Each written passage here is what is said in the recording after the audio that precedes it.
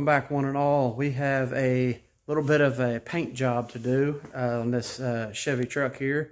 Let me show you what we got. I did rust repair on this truck. I'm out here. Did rust repair on this truck this is less than a year ago, but I actually cut the whole part of the bedside out and replaced the whole piece. And at some point, I don't know if I left a hole in my weld. I'm assuming that's what happened here, and it started rusting. Moisture got in the mud and started rusting it back out.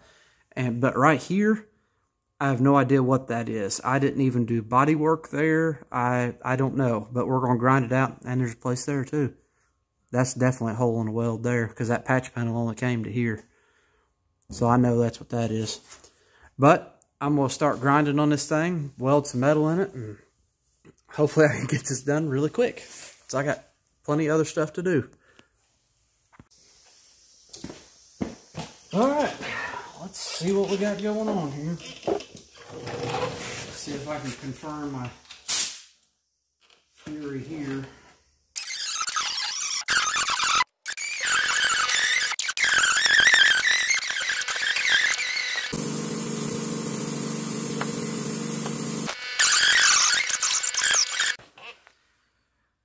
Well, here's what we got on this side. There's a couple places where I missed welding, or it was just some rust that I welded over and something else happened.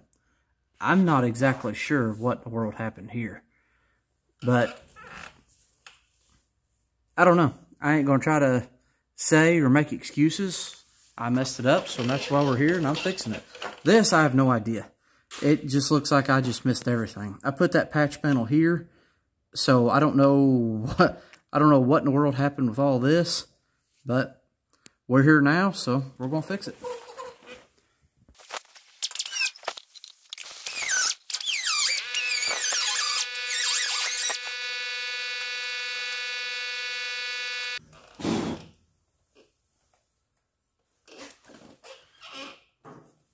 All right, now I'm just gonna take my piece of metal I got, try to make me some sort of a pattern here.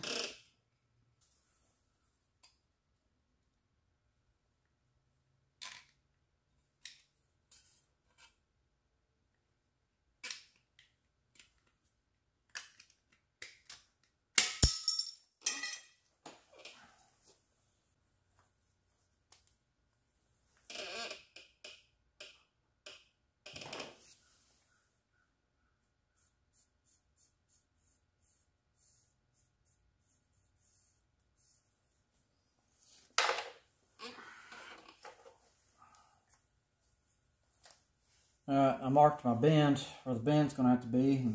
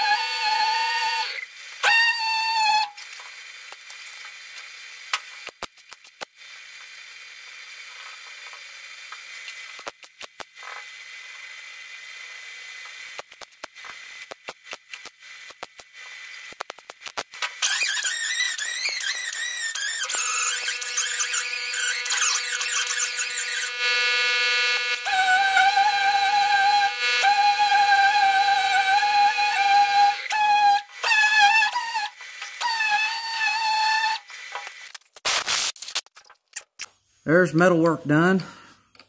See where my patch was. Weld her back in.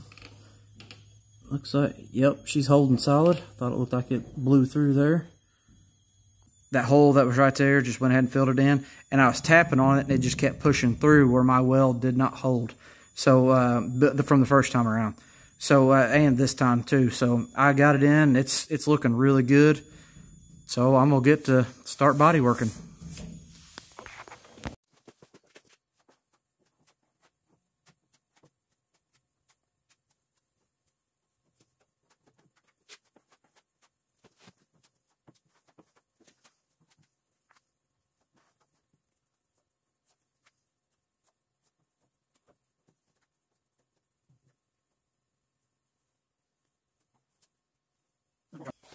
Alright, this stuff's still a little tacky, but I'm going to use this 80. Just try to knock off the high spots while it's still a little wet. They'll just flake right off.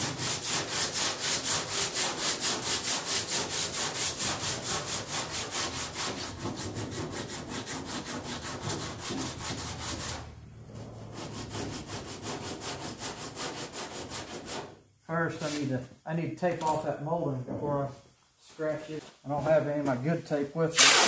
I gotta use this cheap stuff.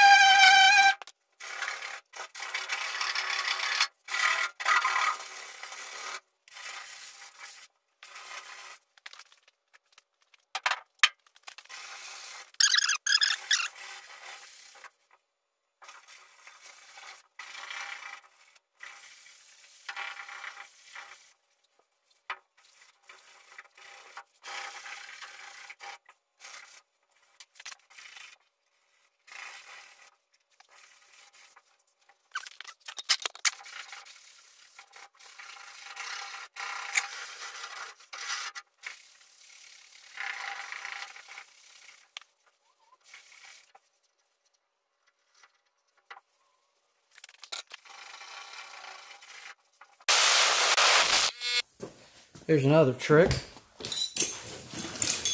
Take a razor blade with a little bit of mud on there, and that will take care of your pinholes. So use a razor blade, so that way you can scrape the excess off. So you can scrape the excess off right when you're doing it. So you just go and lightly sand over it. Done, ready to paint. If you get it good enough, sometimes you don't even have to sand it. Razor blade just takes everything right off. But I'm going to build it a little bit, so, because I am going to sand it.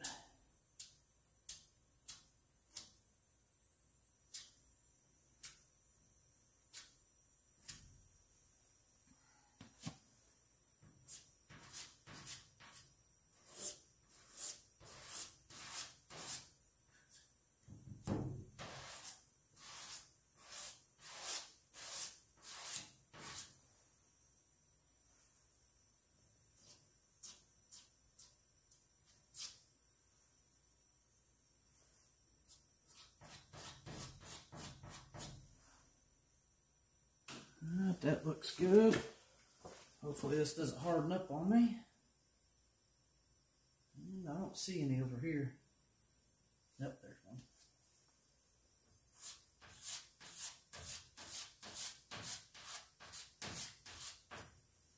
Alright. Is there any more here? Yep, there's one.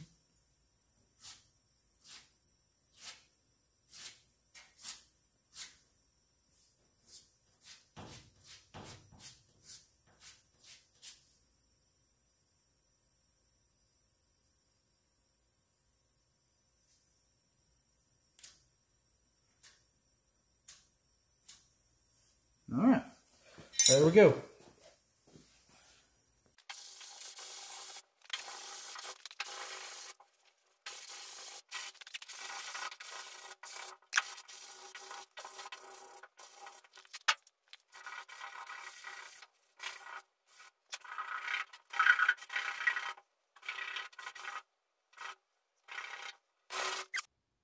All right, I'm going to use 400 now to feather this out to get a border for the primer to stop at.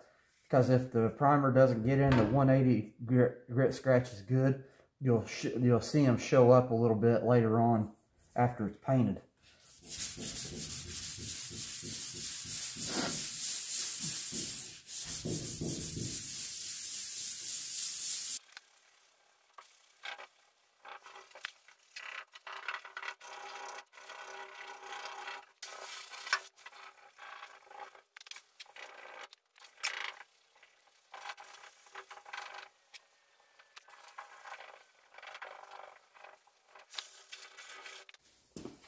I'm also going to go ahead and use my 800 and wet sand the whole bedside, or at least most of it, because I do see some dirt in there from last time I painted it.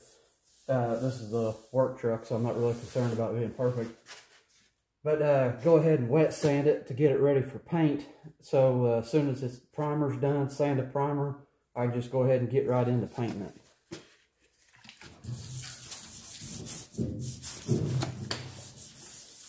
And I use 800 because the 800 you can clear right over and it ain't going to hurt nothing. Because clear will cover 800 grit scratches.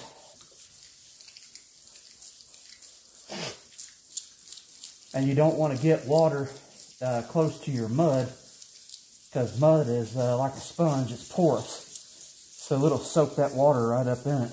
Then you got problems down the road.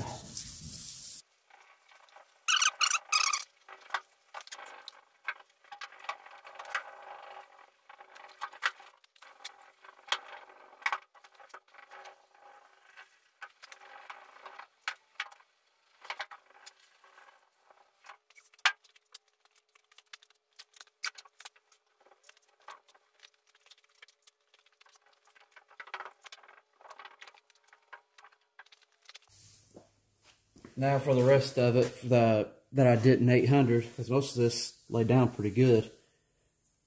And that was just to knock the high spots off, knock the orange peel down and the dirt nibs that was still in it.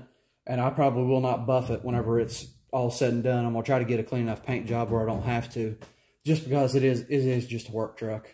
This guy doesn't care. He just doesn't want to rust out. He said this is gonna be his last truck, so he wants it to last for a long time. So now I'm just going to take his gray scuff pad and go over it again to make sure, because there's still some shiny spots here and there. Go ahead and knock all them down to get it ready for clear.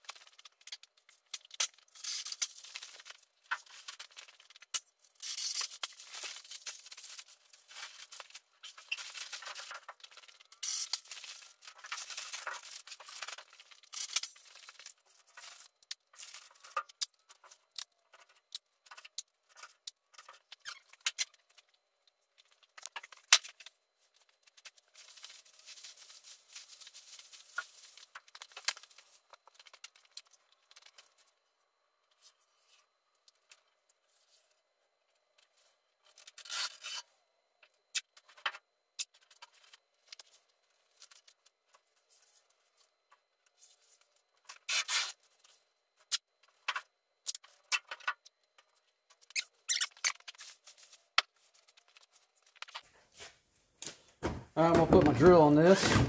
Since I don't have a big fancy mixing machine, this is it. It works just fine.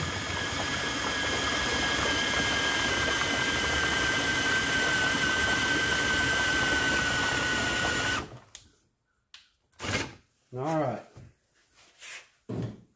Now she's all mixed up. My paint cups I just got. We mix this to 4-to-1 on the scale here. 4 parts primer, then 1 part activator, which I'm not mixing a lot because I don't have much to prime. We're going to go to the 2s.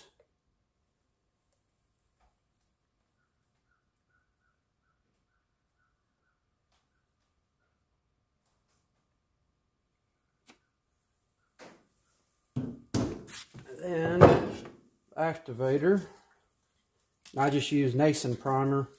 I've always used that here in my shop. I really like it. It works good. It's not high dollar primer, so some people don't like it because they don't spend $500 for a gallon of primer, but I like it. I've never had any problems with it. Like Nason Clear also, I use their clear, and I've never had any issues with it either. Their products have been really good to me.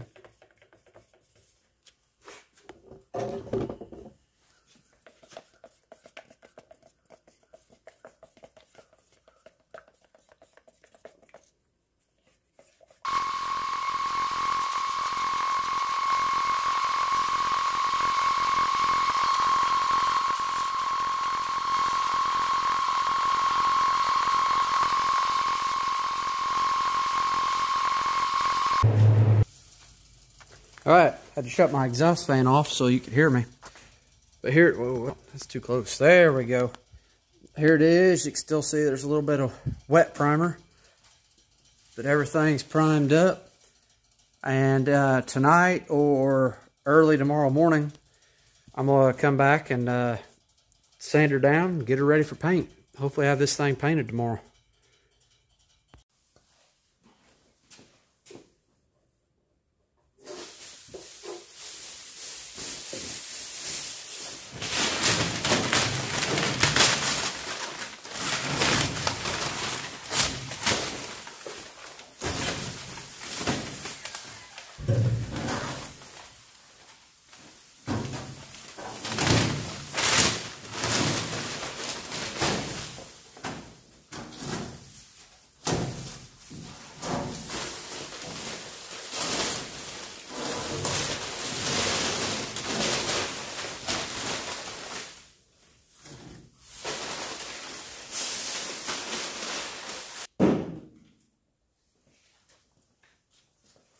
All right, now we're going to get to sanding this primer down and get her ready for some paint.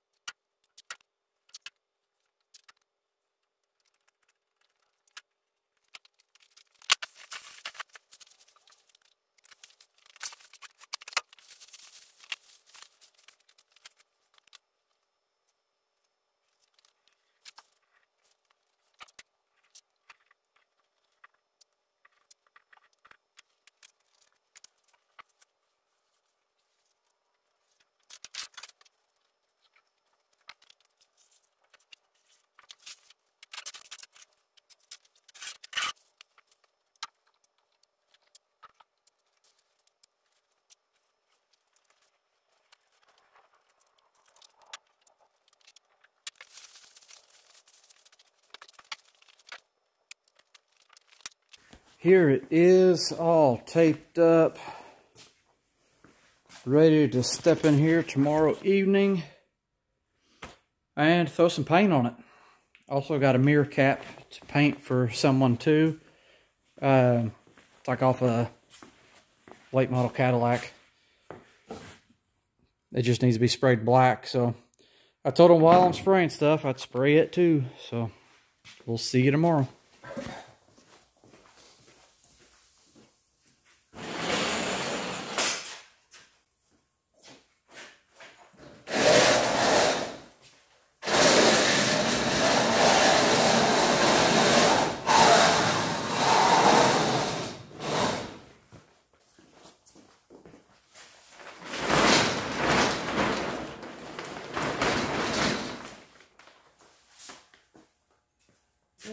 Okay.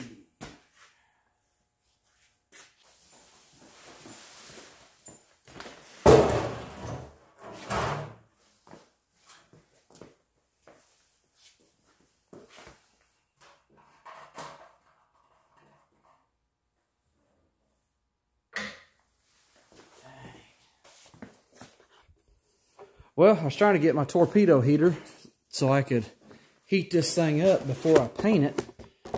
And while I'm painting, just to bump the temperature up in here because it's a little too chilly to be painting.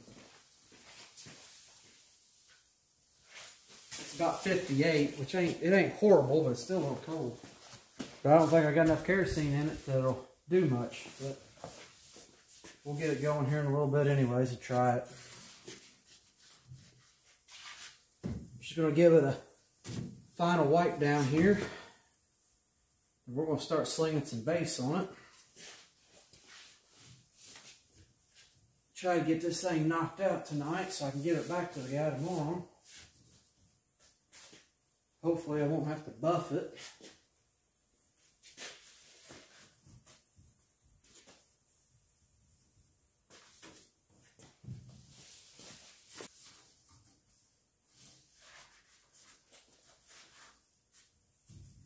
All right, see if I can't get something going.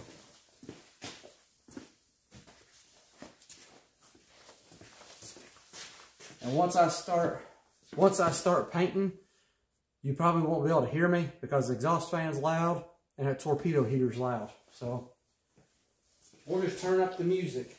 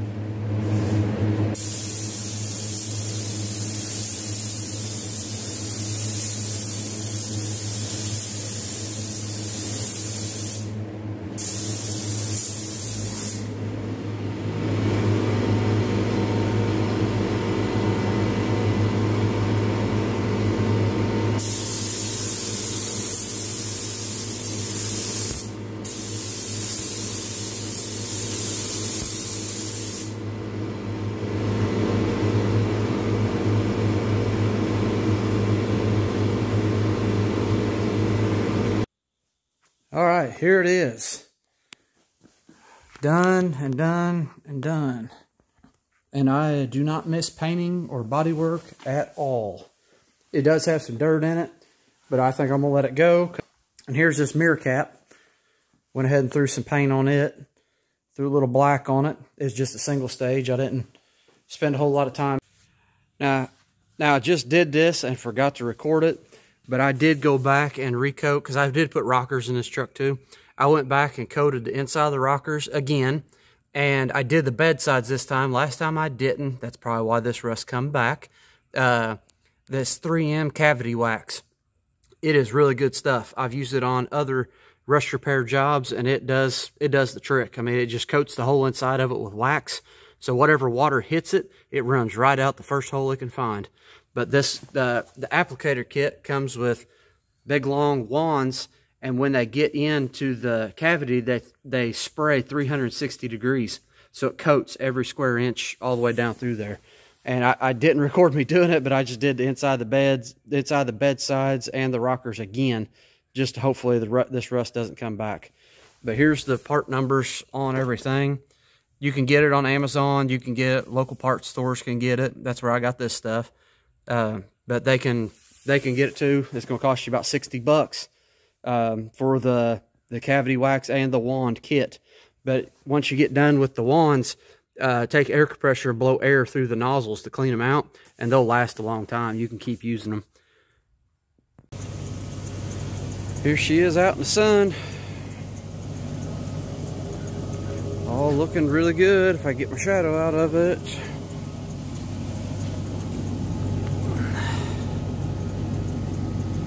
Looks like nothing ever happened there.